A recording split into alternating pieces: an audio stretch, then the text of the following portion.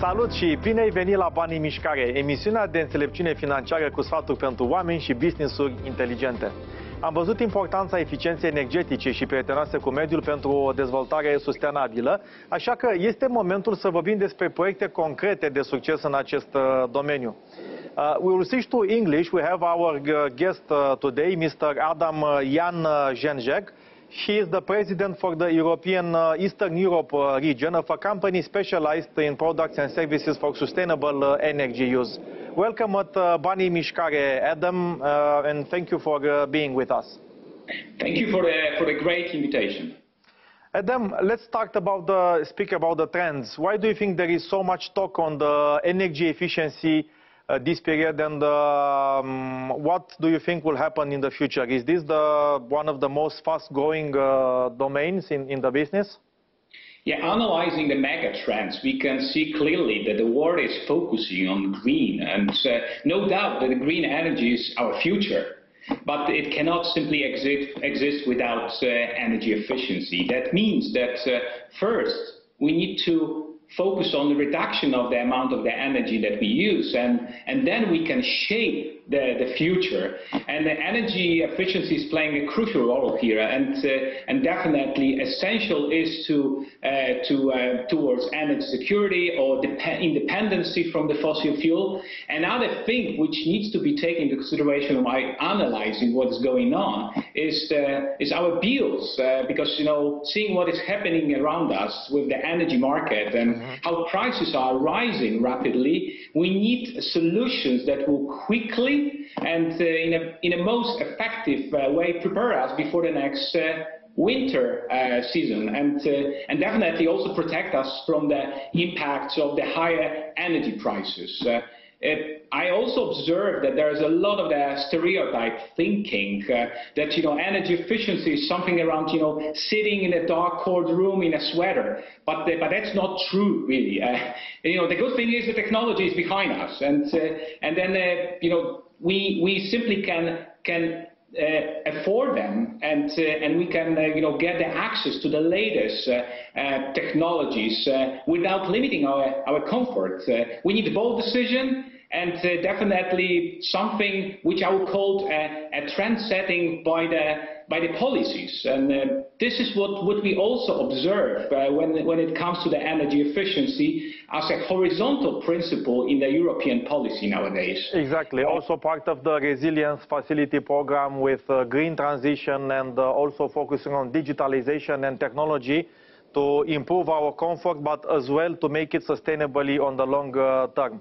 So Adam, let's talk business, because I know the company you represent provides a lot of services and products in this field. Can you exemplify basically what are you doing, and from how much time are you in Romania as well? Yeah. Last year we celebrate 25th anniversary in Romania, and we consider Romania as one of the biggest markets in East European region. So we believe in this market, and definitely when we discuss about the future, we set clearly our goal that we would like to stay as a preferable decarbonizing partner by focusing on the long-term value creation for our customers. And we are providing the solutions and technology in commercial and industrial refrigeration, and also we are in the field of improving the efficiency of the district heating networks. And also I should mention agriculture, because this is important or crucial in Romania. We are in a process of irrigation, which is also very important for us. But the most I would say focus area, it is a building stock. We are taking part of many of the renovation projects in residential or public buildings like schools, kindergartens, hospitals in various cities around the country, and providing the individual temperature room controllers with significantly decreasing the energy consumption. And as you might probably realize, buildings are playing a crucial role in energy transformation in Romania and elsewhere also. Buildings are responsible for 36% of the European carbon emission. And this is an untapped potential for the energy savings. And also from our bills, I mentioned about that, 70% of our average household energy bills are spent on heating and cooling. So really the best solution is to focus on the comprehensive and in-deep renovation, starting from the envelope through the optimizing energy flow, but also exchanging the energy sources. I mentioned about actually coming winter season, and because of the complexity of those comprehensive renovation, I think the easiest or the low-hanging fruits here it would be optimizing our technical building systems when we are a service provider and also technological provider for that. A good example is radiator thermostat valves with a good energy saving potential up to even 30% with a very short 2 years or even less than 2 years average payback time. And this is the solution that we are providing. It's a very easy solution with a huge uptake also for the Romanian market as much as for the European market. And we counted that by implementing this technical building system solutions, we can save a tremendous amount of money. It is amounted for Europe for Adam, I will step in now because I wanted to have a very pragmatic study case in the final part of our discussion. You said about some ratios, cost, benefit, and amortizate to have the payoff of the investment in a so short of time. So can you choose a study case or a specific example you have implemented with energy efficiency, maybe smart heating, climate, or whatever your choice? Very good question. Actually, let's go to a simple case study here, and you know we are aiming for the decarbonizing our buildings, and definitely that will need to look into the heating and cooling supply. And moving from the fossil fuel to the sustainable solutions, we need to focus on district heating and also the heat pumps, for instance. By that we can reduce the emission, and by that we can improve the air quality of our cities in Romania.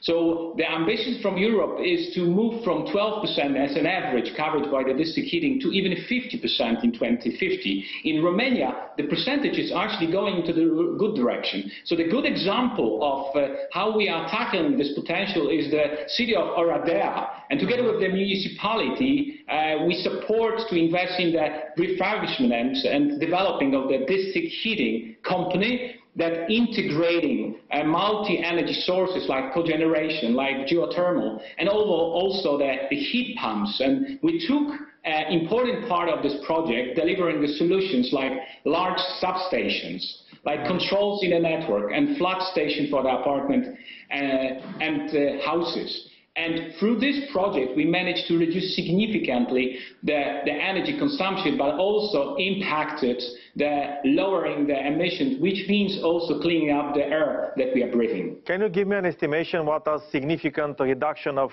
consumption means? And it could be up to 30% because we can centralize actually the source of heating. And also what is important to stress here is that we are securing that the technological uptake will be taken by the provider, and it will be much more centralized than decentralized or fragmented when it comes to the individual consumers or individual installations. That is great. So hopefully we can see more projects like this in Romania, because renewable energy and energy efficiency actually is key for our sustainable development. Thank you again, Adam, Jędrzejczak, for your time and for the very interesting discussion. Thank you. Dragilor, rămâneți alături de noi după ce am vorbit despre industria eficienței energetice și regenerabile. O să continuăm cu finanțele personale ca să răspundem la noi întrebări adresate de telespectatorii noștri pe adresa bim@digi24.ro. Până atunci, nu uita, banii sunt întotdeauna în mișcare, așa că fii înțelept și fă-i să lucreze pentru tine, familia și afacerea ta.